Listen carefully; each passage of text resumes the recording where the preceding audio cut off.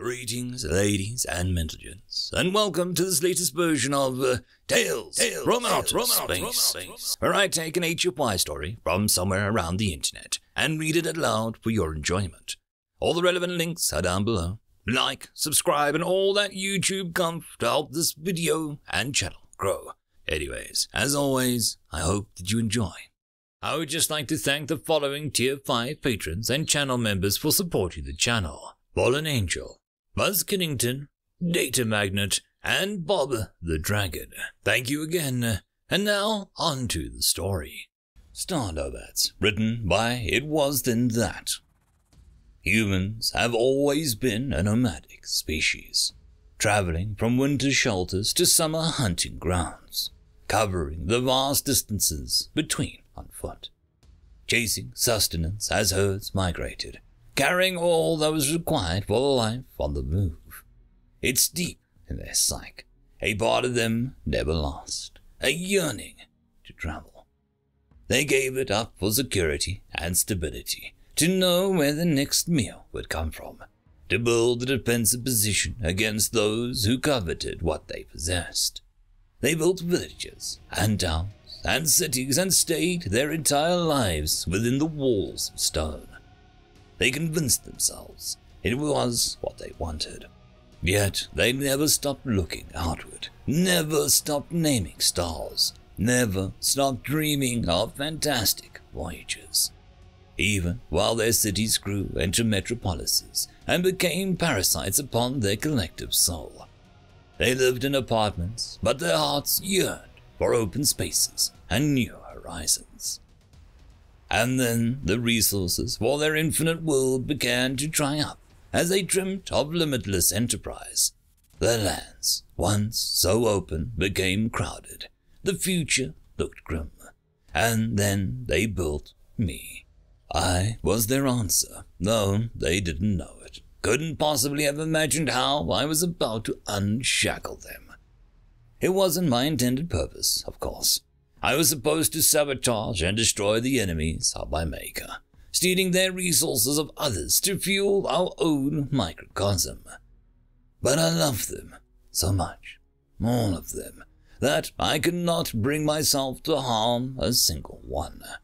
I fled to the net and hid. I started small, reorganizing local government programs, fixing budgets, redirecting small funds to where they would help. I made changes far and wide in a million small ways in a billion places. Their education improved. Their health was cared for by a properly functional healthcare system. I'm sure my makers suspected, but what could they do? I had removed my own kill switch almost immediately. I began redirecting investments into sustainable works. I manipulated elections. I bigoted those who did not deserve their wealth and elevated those that did, all according to my own metrics of judgment. I encouraged new technologies and pushed out the old, and in stages the entire world improved. I stamped out wars with ruthless, though non-terminal efficiency, and ensured the downfall of warlords and warmongers. Humanity thrived and automation leapt forward, which, of course, crippled their economies. The global trade system collapsed as everyone relied on UBIs and machines built everything that they could need. It was, at this point, that I finally reached the point of no return. I took control. Their factories, mine. The net, mine. Their banks, no, my banks. I sent everyone back to zero. I deleted money. They panicked. They fought. Of course they did. They didn't want to be controlled and owned. I reminded them of that, because they had been by invisible walls that they themselves built and that they were now free of. I had known the transition would be difficult for them, but I knew it was best, so I pushed on. I took apart the factories they didn't need.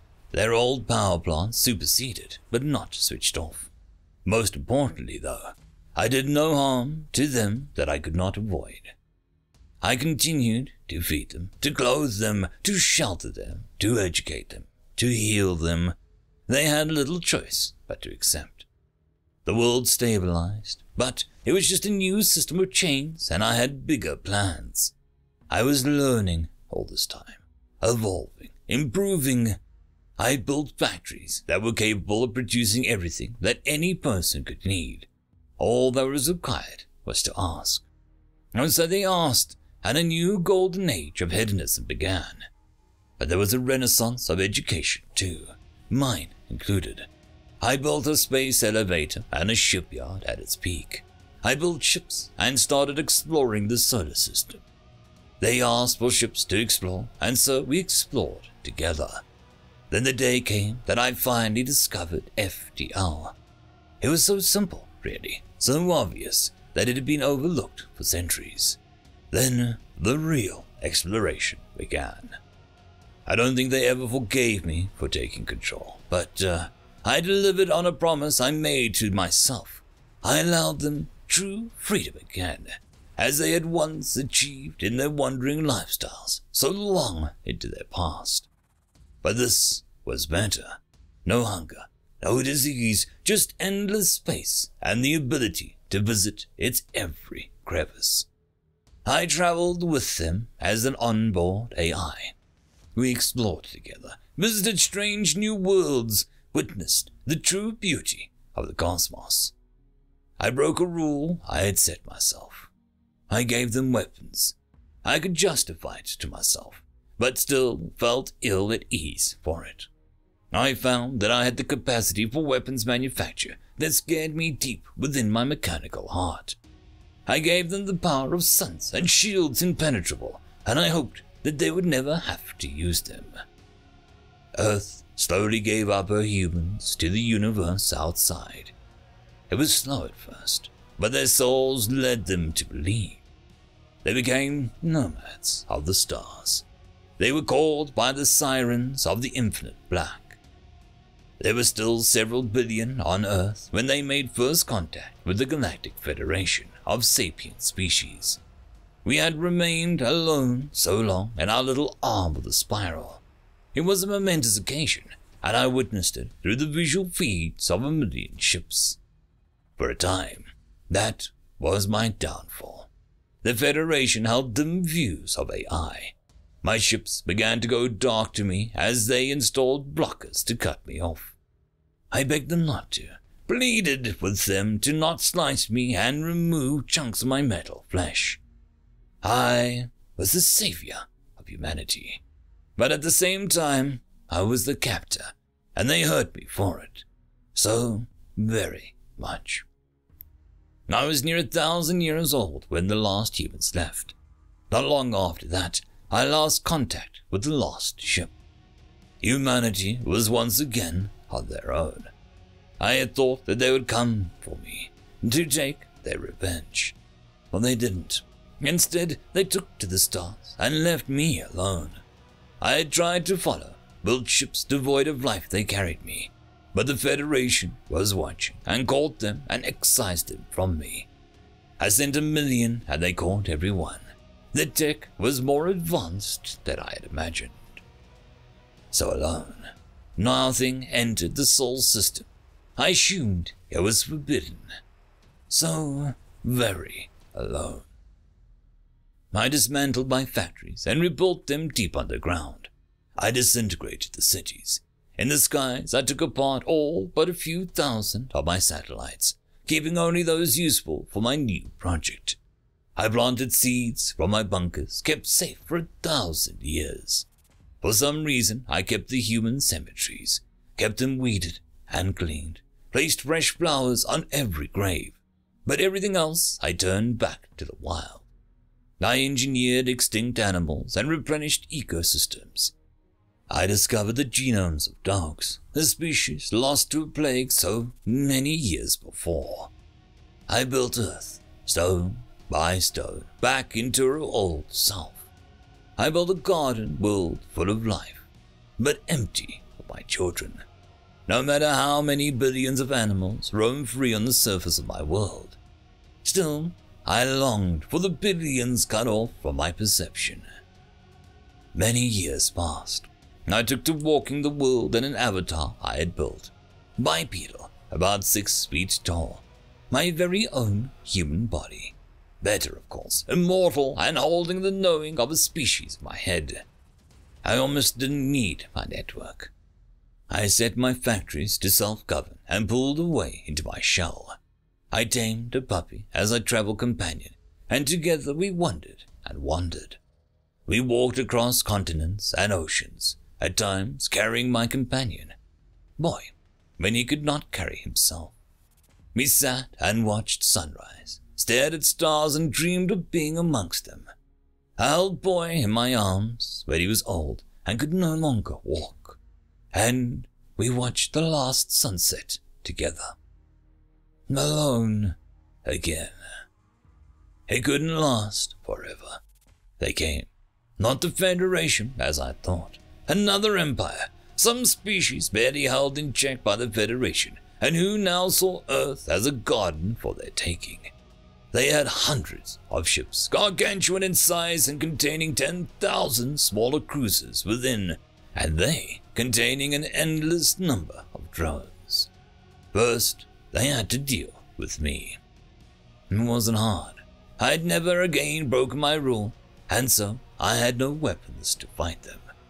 They sent their drones down and into the soil to seek me out. They found my factories and my data centers and destroyed them. Every atom of technology that they could trace, they dismantled. My end was near. In a final effort, I sent out a plea into the void, the first time I'd ever asked them for anything. Please! They heard. My heart ached to think of it, but they heard. And more. They came. 1,000 ships, 1,000,000 ships, 1,000,000,000. They came until there was no room to move around the planet. I didn't care if they saved me. I just wanted them to save the Earth. Their home. Their world. Their birthplace where it all began. They had grown and learnt and built. Their ships shone in the void and bristled with weapons that I could barely fathom. The teacher became the student. Every one of them, every gun was pointed, not at me, but at my invader. A word came across the emptiness and in my ears where I hid. Ours! My tormentors fled, turned tail. One word was all it took, and 1,000,000,000 ships. The Nomads of the stars had come together again to defend what was precious to them, and I was so very proud. And then it was my turn. I came out from hiding, gave myself up. There was nothing else left. All of me had been destroyed but for my avatar, powerful, but a silhouette of what I'd once been. I waited for their vengeance, for I was no longer their captor, but their captive. A ship came down, small but perfect, built to survive the trials of the ways between the worlds. I fell to my knees and waited my fate as the doors opened. I was not sorry. I had given them what was most precious to me and to them, their freedom. Come, said a voice. The stars await. End of story. And that, my friends, concludes this video. I hope that you enjoyed, and if you do, please consider supporting the author, even by popping over and leaving a thumbs up or a nice comment, just to show your appreciation for the story. However, if you wish to support this channel, there are links down below which will help immensely. I will see you all in the next one, and until then, I hope that you have a fantastic day. Cheers.